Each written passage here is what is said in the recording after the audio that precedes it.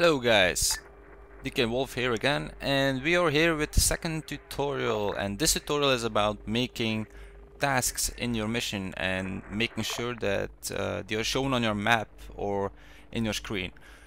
So first of all, you need to reopen your mission, and I'm gonna show you how to do that. So once again, you just start a server like you always do. Name it whatever you want, la. Let's name this tutorial as always and just get a move on. So we are here. You have to select the island you made your mission on. So if I press Alt this, I'm not gonna find the mission I made because I made it on Stratus. So I need to select Stratus, then go to my mission 1 tutorial because that's how I named it, and you click on edits. And here we go, we still have our 3 riflemen and a team leader still in position, and we're gonna I'm gonna show you how to make a task. So you go to modules, which is F7, modules, you place one down, you go to Intel, create task, name the task, well, for logic purposes I'm gonna name this task 1, and the title I'm gonna name move. And the description will be like oops, I didn't mean to do that. Move to this position. No. Whoops, I meant the description. Move to the, let's say, designated position.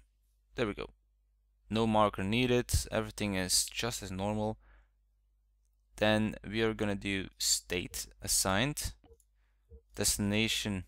Well, you can disable it because then it doesn't show on your map the mission itself. But I'm gonna show you why. So you click on assigned, and my damn Skype is doing ridiculously annoying. So we press OK. Then we're gonna place a second one, which is set this. Oh, man, my English today. Oh. So you're gonna make a new module which is named set task state, and we're gonna say that when the mission is completed, it will be shown as succeeded. So we click on that and then press OK. Then we're gonna place a third module, which is gonna be task destination, and just press OK. Now you can see that these modules are connected with some light blue line. Well, make sure they are not connected. So you press on F2, which is groups. You click with your left mouse button, hold it, and then drag anywhere you want, and just let go.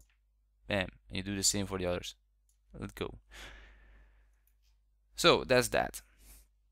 So I'm gonna say that my team has to move to this position.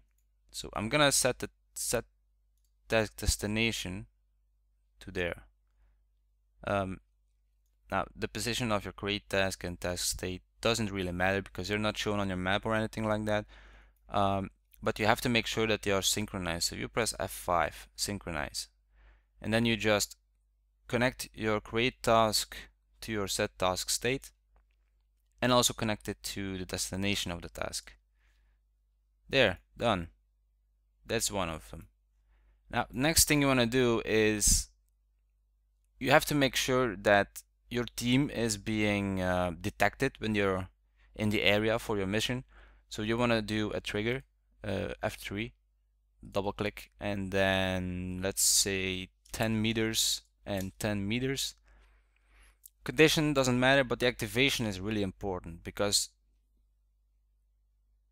you want your team to be detected. You have to select what your team is, and in this case our team is Blue 4, so we're gonna select Blue 4. No name or text needed, all the same, just let it like it is and press OK. Now next thing you want to do is make sure that your trigger is gonna make sure that your task is completed. So you need to synchronize this trigger with your task state because your task state is succeeded. So the point is that it detects your team and then like gives information to the task state that the mission is completed. And the task state is connected to the create task so that it knows that this trigger is for this mission. But you gotta move it above the destination, just like that. Now, next thing you want to do is make sure that the destination is shown on your map. And just by doing this isn't enough. So you need to place a marker. We're going to place a marker which is empty. Make sure that it is empty. It's really, really important. It has to be empty. And name it whatever you want. So I'm going to name it 1, for symbol 1, marker 1. Then the next thing you want to do is go to your create task.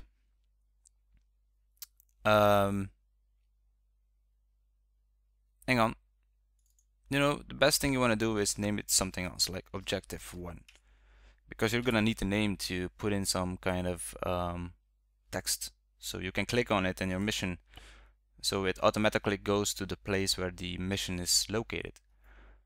So you have to make sure that your marker is right below the trigger or destination of your mission. And then the next thing you want to do is go to the create task and change your description. So it says move to the designated position, but you don't know what position that is. So you have to make sure that it is located on your map. And to do that, now you have to pay attention to this because it's not that easy. So the first thing you want to do, if I can find it somewhere on my desk, I wrote it down. It's some kind of scripting code. So it's really important. But once you know the scripting code, you don't have to think too much anymore about the location because you remember it. But I think it was like let's see, like that, and then say marker name equals obj1, which is the name of the marker we just made. Then close it again.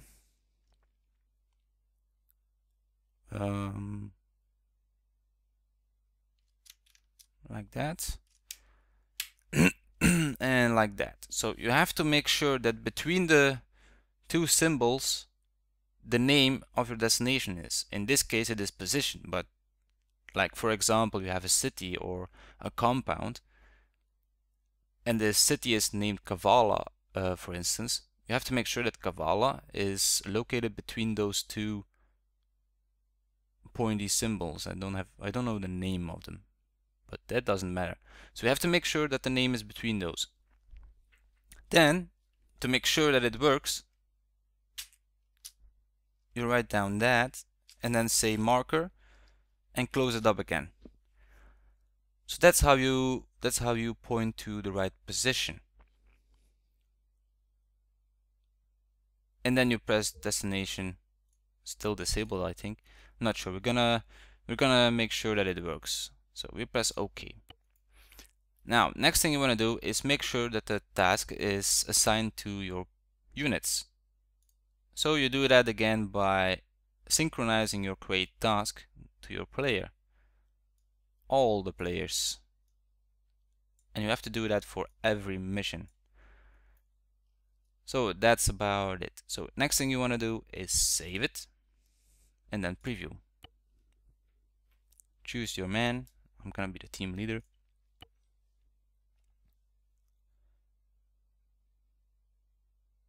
There we go. And now in the overview, in the briefing, you can click on tasks and it says move. Move to the designated position. Now you see that it is gray and highlighted. So if you click on it, it automatically goes to the position and shows it on your map just by clicking on it. And that's what you want to do in your missions to make it more attractive to other people to play it. So we're gonna go to continue and see if it works. As you can see, there is a marker on your screen now. It says 200 meters. So you have to walk all the way to there to make sure that the mission is completed. Because our task is to move to that location, so that's what we are doing right now. My team is following me like we are a bows. Yeah, man.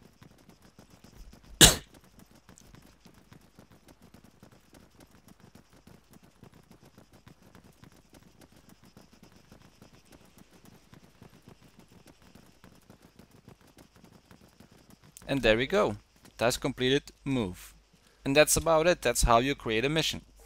You can name the mission whatever you want, you can choose a location, you can do anything you want. Now, there are different kind of missions you want to do, like for example saving some hostages or killing a target or anything like that. And I'm gonna cover that in the next episode, so you're gonna see that like for example the mission is eliminate an officer and you kill it, that the mission is completed. That's a little bit complicated than this, a little bit more complicated. So that's about it, and excuse me for my English is not the best, so I just use that just so you know,